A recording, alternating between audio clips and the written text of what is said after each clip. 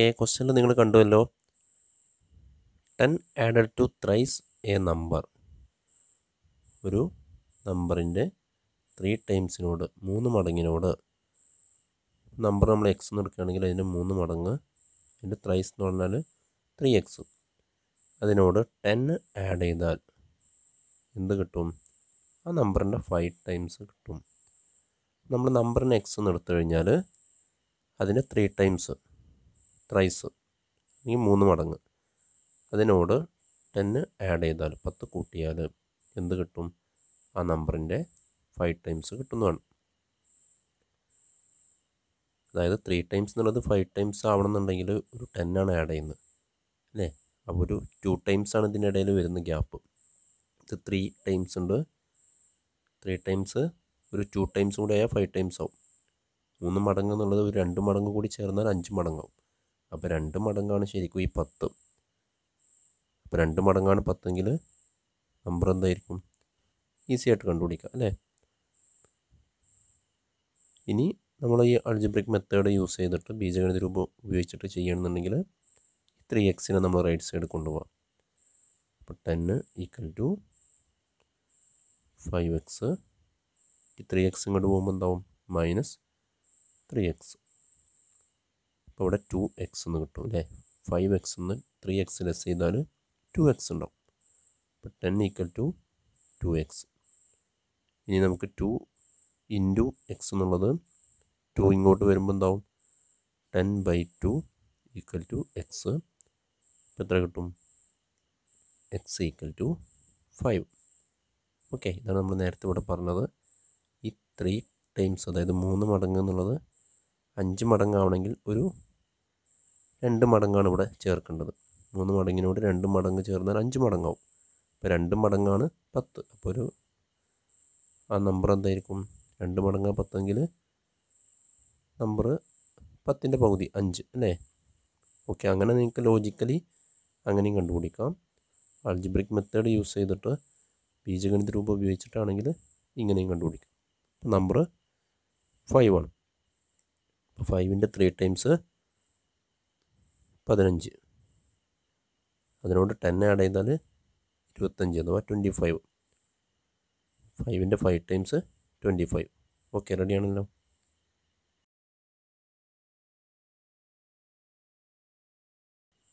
Okay, അടുത്ത question നിങ്ങൾ കണ്ടു.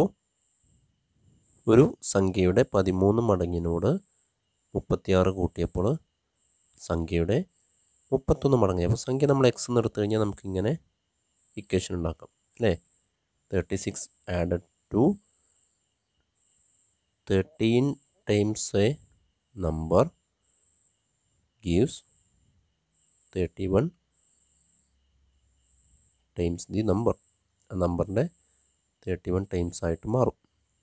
ഓക്കെ, നേരത്തെ നമ്മൾ ചെയ്ത പോലെ എക്സ് ഉള്ള ടൈമിന് നമ്മൾ റൈറ്റ് സൈഡിലേക്ക് കൊണ്ടുപോകാം. അപ്പോൾ 36 ഇവിടെ തന്നെ ഉണ്ടാവും. 31x എന്ന് 13x നമുക്ക് കുറക്കാം. അപ്പോൾ എത്ര വരിക? 31x എന്ന് 13x പോയാൽ 18x 18x ഉണ്ടാവും.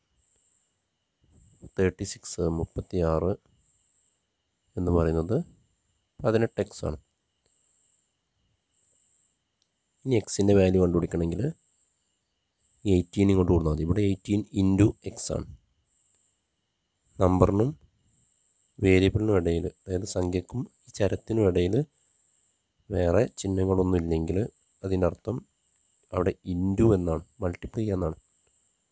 അപ്പോൾ നമ്മൾ മൾട്ടിപ്ലൈ ചെയ്യുന്നത് നമ്മൾ ലെഫ്റ്റ് സൈഡിൽ വരുമ്പോൾ എന്താവും? ഡിവൈഡ് ബൈ എന്നാവും അല്ലേ? അപ്പോൾ 36/18 = x എന്നാവും. അപ്പം 36/18 എത്രയാണ്? 2 ആണ് അല്ലേ? എക്സിൻ്റെ വില നമുക്ക് 2 എന്ന് കിട്ടും. 2 ആണ് നമ്പർ.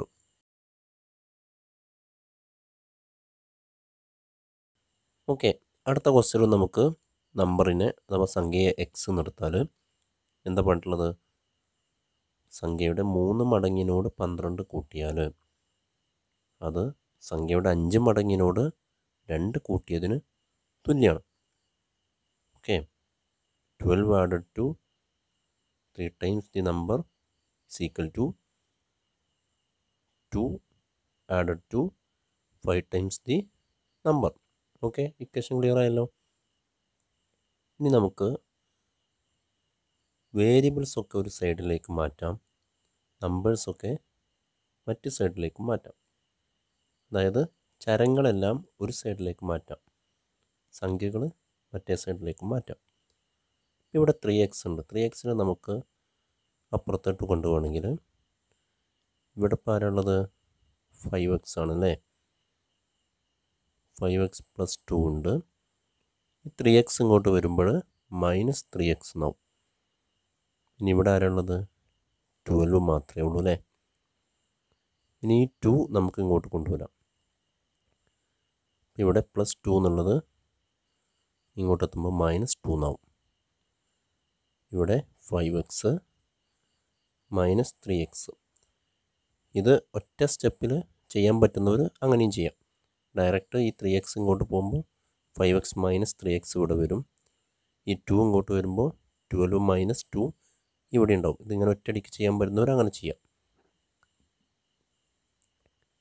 ഇനി ഇവിടെ 12 നിന്ന് 2 പോയാൽ എത്ര ഉണ്ടാവുക? 10. ഇവിടെ 5x നിന്ന് 3x പോയാലോ? 2x. 2x എന്ന് പറഞ്ഞാൽ 10 ആണ്. അപ്പോൾ ഇനി 2 ഇങ്ങോട്ട് വന്നാൽ 10/2 = x എന്ന് കിട്ടും. അപ്പോൾ 10/2 = x എന്ന് കിട്ടിയാൽ ഈസി ആയിട്ട് നമുക്ക് എക്സിൻ്റെ വാല്യൂ 5 എന്ന് കിട്ടും. ഓക്കെ,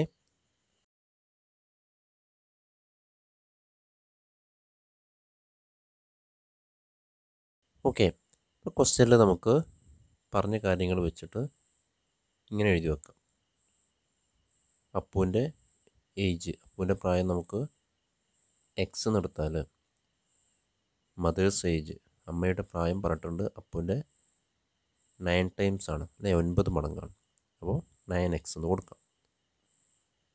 ഇനി 9 വർഷം കഴിഞ്ഞാൽ ആഫ്റ്റർ 9 ഇയേഴ്സ് ആർക്കും 9 വർഷം കഴിഞ്ഞാൽ എന്താ സംഭവിക്കുക? 9 വയസ്സ് കൂടും. അപ്പോൾ അപ്പൂന് ഇപ്പോൾ എക്സ് ആണുള്ളത്. 9 വർഷം കഴിഞ്ഞാൽ എക്സ് +9 ആവും. ഒരു 9 വയസ്സ് കൂടി കൂടും. മദറിന് ഇപ്പോൾ ഉള്ളത് 9x ആണ്, 9x ആണ്. ഒരു 9 വർഷം കഴിഞ്ഞാൽ ഒരു 9xനോട് ഒരു 9 കൂടി കൂട്ടണം. ഈ 9 വർഷം കഴിഞ്ഞാലുള്ള ഇവരുടെ രണ്ടുപേരുടെയും ഏജ് തമ്മിലുള്ള, പ്രായം തമ്മിലുള്ള ബന്ധം പറഞ്ഞിട്ടുള്ളത് അപ്പുവിൻ്റെ ഏജിൻ്റെ 3 ടൈംസ് ആണ് അമ്മയുടെ ഏജ്. അപ്പുവിന് എത്രയാണോ ഇപ്പോൾ ഉള്ളത്, അതായത് ഈ 9 വർഷം കഴിഞ്ഞാൽ അപ്പുവിന് എത്രയാണോ ഉള്ളത് അതിൻ്റെ 3 മടങ്ങാണ് 9 വർഷം കഴിഞ്ഞാലുള്ള അമ്മയുടെ ഏജ്. അപ്പം നമുക്ക് വേണമെങ്കിൽ ഇങ്ങനെ എഴുതാം: 3 × അപ്പു, ഷോർട്ടാക്കി എഴുതിയാണ് 3 × അപ്പു = മദർ. അപ്പോൾ 3 × അപ്പു എന്നുള്ളത് അപ്പുവിന് ഇപ്പോൾ x + 9 ആണല്ലേ.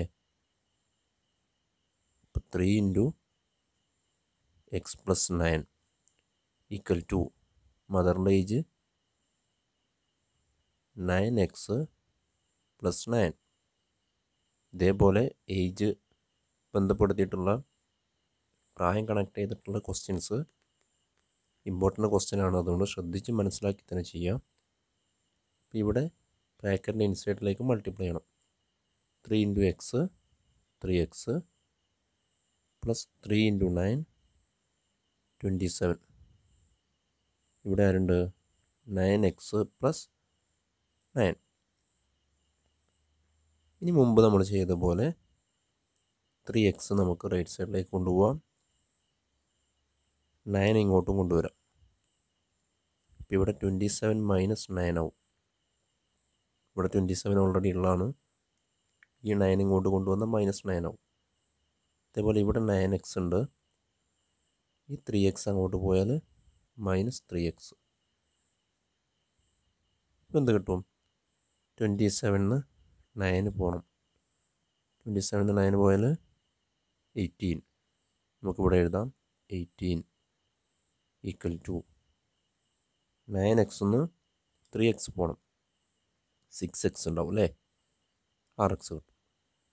ഇനി 18/6 എഴുതിയാൽ എക്സിൻ്റെ വാല്യൂ കിട്ടും. അതെത്രയാണ്? 3 ആണല്ലേ. 3 = എക്സ്.